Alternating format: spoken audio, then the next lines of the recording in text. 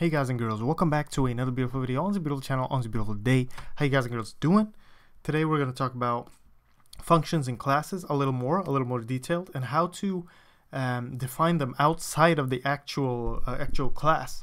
So what I'm going to do is I'm going to just create a little class up here, and I'm going to name it whatever, class test or my class, just a general name, just generic, whatever. It's not supposed to be anything special. It's just a class which will contain some data. So I'll have a private section here and a public section here. So it's not gonna be anything special.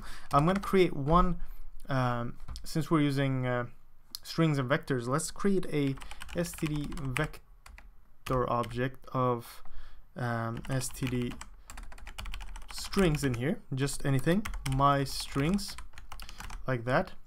So we have an empty vector object. Now I'm going to create a constructor here called my class, just the general constructor. Now we're going to define all of these things outside. So let's do functions, accessors, modifiers. Now we only have one variable to deal with, so it doesn't really matter. Variable. So this whole tutorial is going to be about how to define stuff outside, and kind of how to use functions a little better. What was this name? My class. Okay, it should be a big M though. My class function definitions. So here I'm going to put all the definitions for my class and stuff like that. My class, boom. Then we're going to need a function, an accessor. So std vector, it's going to be a const reference, std vector reference, std string as well. So this is how you would send out a vector. Get my strings, like that. And then we're going to define this outside as well, const. Then we'll have a modifier and then I didn't use inline here, notice, void set my strings, and then we'll just give it a const int index in here, and we'll define that as well. And what this is going to do is it's going to be able to set, or we can say add to my strings. Okay, and we're not going to use this. We're just going to push back a new value, and then it's going to be a const std string. So we're going to, using this function, this modifier, we're going to add stuff to our, actually this can be a function, because a modifier would be setting the whole array. Still, this is add to my strings. So what we could do is we could just call it add. Doesn't really matter. A little easier for us to deal with. So we have a constructor, an accessor, and a function that we want to change. So what we're gonna do is we're gonna start off with the constructor, and the syntax is like this. So if we're defining this outside, not like this within the class itself, if we want to define it outside, what we do is we say the type of the function. Now a constructor is special function, so it doesn't really need a type. So we're just gonna say my class, its name, colon, my class. Again, this is for the constructor, boom. And then we're gonna define it right here.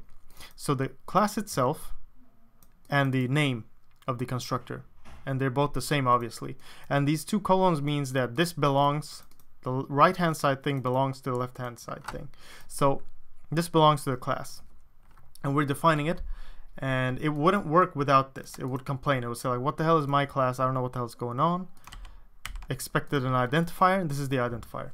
Now what we're gonna do is we're just gonna say this my strings. See how we can access my strings even though we're outside of the class? That's because we're technically inside of it by defining it like this. So my strings dot push back maybe hi, I am number 1, like that. So we just added that, and we have a function. We need one more function.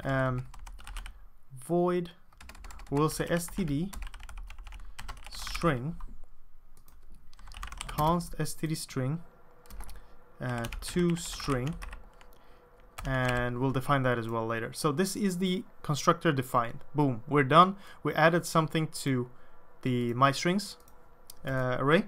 Now we're gonna define the next one. We're gonna define the accessor. So we're gonna define getMyStrings. The way we do that is, again, we give it the type. I'm just gonna copy paste it now just because I have to, because I don't want to write it again. So this is the whole thing, is the type. So we're gonna return a constant vector of strings and a reference to it. And then we're gonna get the class name, my class : get my strings, and we're gonna define it like that. Don't forget the const as well if you have that. So it's not green anymore. So we have given this a definition now. The green thing says function definition not found. So that means you have to define it. I could define it in here if I want to, give it the body in here, but I'm not doing that. I'm doing it outside, somewhere else. So this whole thing doesn't look as cluttered. You can put this below here, you can put it below main, wherever you want. And this is the first step into getting into the separate classes. But let's keep going. So what I want to do is I want to return this whole vector. So return this myStrings. Easy as that. I can return it, and to test it out, let me make a for loop here.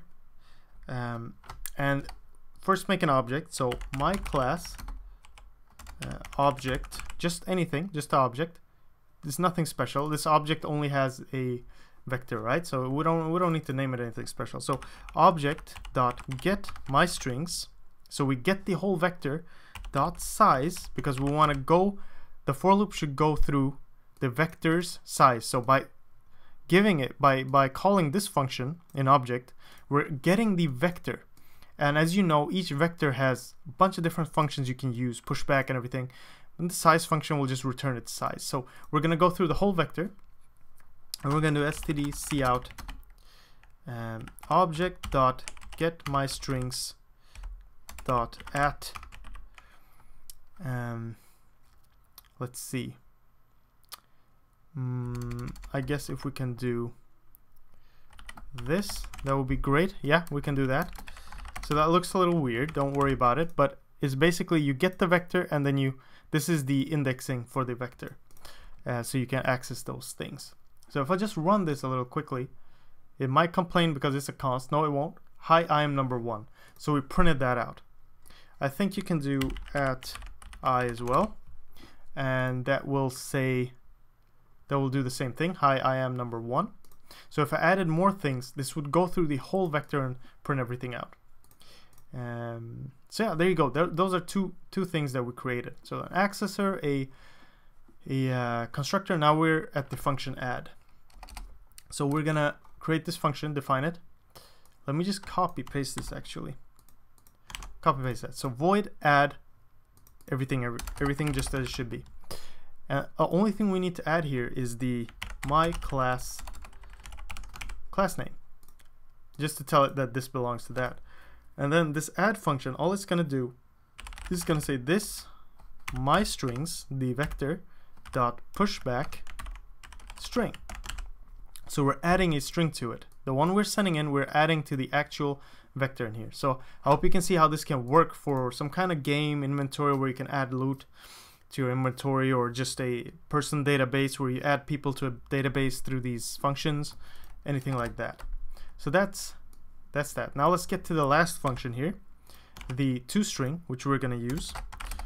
Again, just copy pasted it, and only thing I'm going to add after the whole type thing, I'm going to add std my class toString, and I'll add a const here as well, because toString should be a const. Boom, no problem. So now we defined it, and the toString should do actually what this is doing. So I'm going to make a for loop in here. I'm going to std string return string. what did I call it in the last video? Finished string or something like that. I don't know. We'll just call it str. Whatever. It doesn't really matter.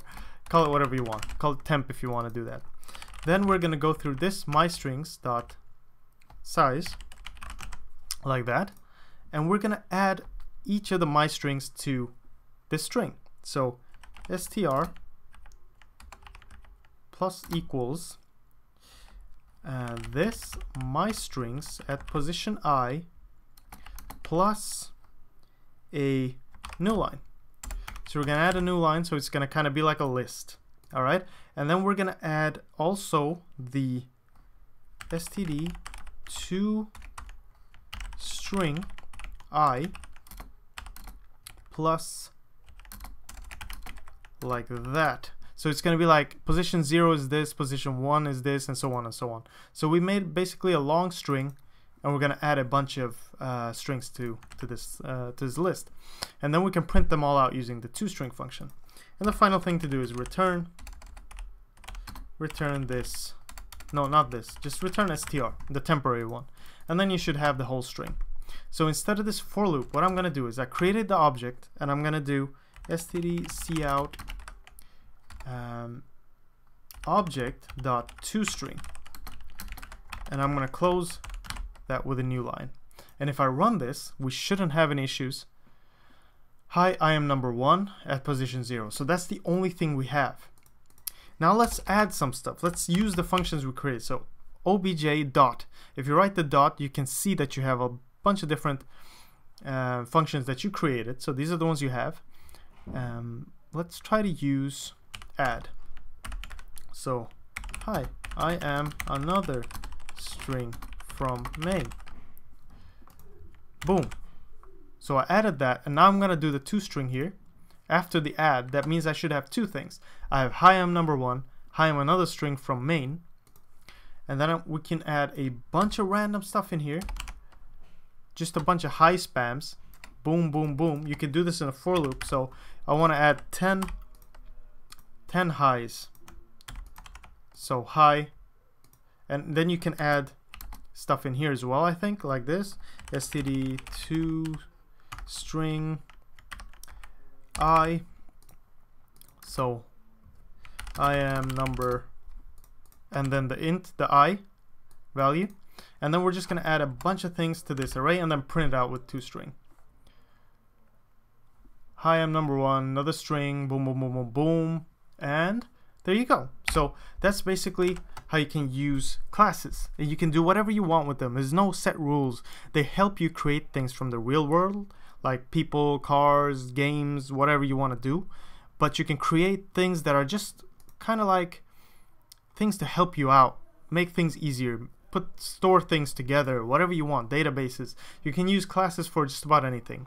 So I hope this shows you kind of one way to do that. We could create a class calculator. This is just an example like this, and then you could have a bunch of functions in here, add, multiply, anything. So you can kind of abstract together things, create things in different ways. It really helps you out with this object-oriented thinking. So I hope this helped you. Hope you learned something. Hope I could explain it well enough. I know I'm not the best here, and definitely far from the best. So all of you who have suggestions and ways to fix my stuff, please tell me. Please write it in the comment section. Help people out, and correct me if you want. Of course, that's great. But yeah, other than that, thanks for watching. Hope everything's good with you guys, and I'll see you guys and girls in the next one. All right, bye bye.